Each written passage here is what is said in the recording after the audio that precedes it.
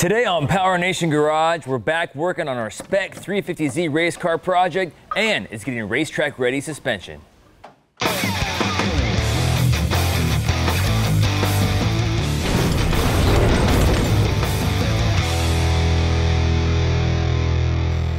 Hey, I'm Gannon Pritchard. Welcome back to Power Nation Garage, where we finally got our Spec 350Z back from the roll cage shop. Take a look at it. The roll cage is the single most important feature in your race car because there is no sacrifice when it comes to safety. As a driver, it's important to be safe, and you want to make sure the roll cage is done correctly and not done without a professional overlooking the process. This is one area you don't want to go easy on. And although safety is our #1 priority and it's in the NASA rulebook to be legal, another thing to keep in mind is the roll cage will actually add performance to your suspension because it will make the race car more rigid than a car without. All right, so we got the roll cage installed. It looks fantastic and it's gonna keep us safe, but now it's time for suspension. The stock suspension's fine, but for what we're gonna do with this car, it's gonna need an upgrade. Before we get started, I wanted to introduce you to Spencer with Z1 Motorsports. Spencer, man, welcome to the show. Thanks for having me. Dude, are you ready to put some parts in this car? Yeah, let's do this. All right, let's rock and roll.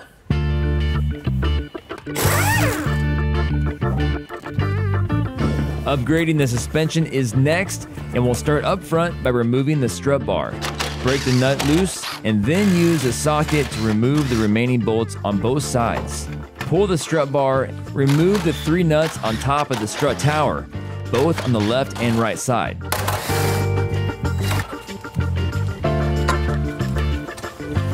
From there, move under the car and use an impact. Remove the ball joint nut adjoining the upper control arm and the spindle. The spindle will fall forward. Be sure to hold it up so you can remove the brake lines from their brackets. This will give you enough extra room to work without damaging those brake lines, because if you do that, it's going to be a bad day at the office. Use a wrench to loosen the bolt on the lower control arm. Follow this by using an impact to completely remove it. Push down on the lower control arm and remove the strut completely.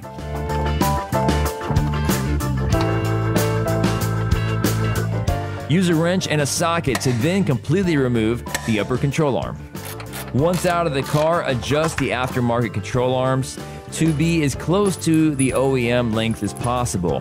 This will need to be professionally adjusted once it's back in the car to get the caster and camber to where it needs to be. But you might as well get it as close as you can while you're putting it back in the car. Reinstall the new adjustable upper control arms the same way that you remove them. Install the new coilover shock by slipping the top end first, followed by the bottom end. Installing the mounting bolt on the lower control arm, followed by 3 nuts on top, holding in your high-performance aftermarket coilover shock.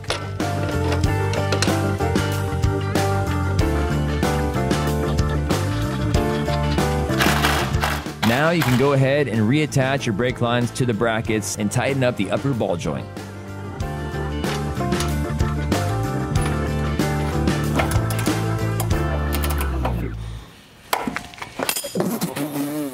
Done. Blooper reel. Moving to the rear of the car, use an impact to remove the stock bolt on the lower control arm. Okay, good.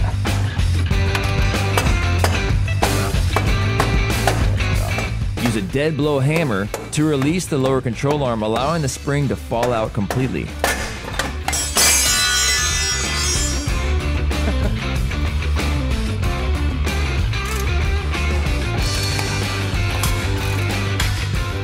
From there, completely remove the lower control arm. Measure to the center of the spring bucket and drill a hole for your new coilover mounting hardware.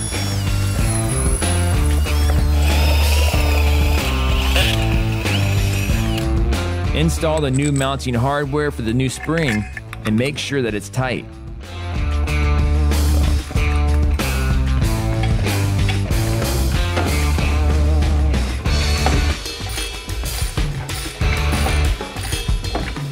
Remove the upper shock nuts and remove the old shock completely. Reinstall the lower control arm, starting with the side closest to the center of the car. Reinstall the new shock the same way that you removed the OEM shock. And be sure to not go too fast and make sure those bolts are nice and snug.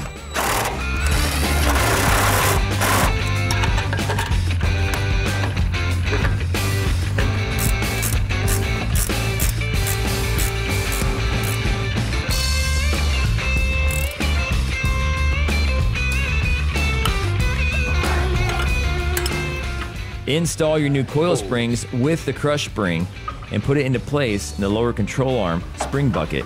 Using a jack, adjoin the control arm with the spindle bracket and tighten the bolt once it's in place.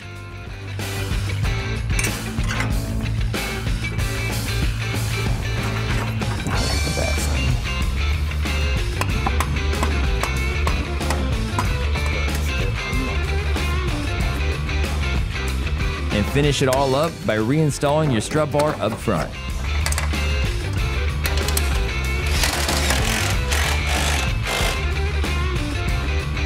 Once everything is good and tight, you can move to the front end to install Nismo's front sway bar. This performance upgrade measures in at 1.4 inches in diameter and will really reduce body roll for quicker times. Now your high performance suspension is finished.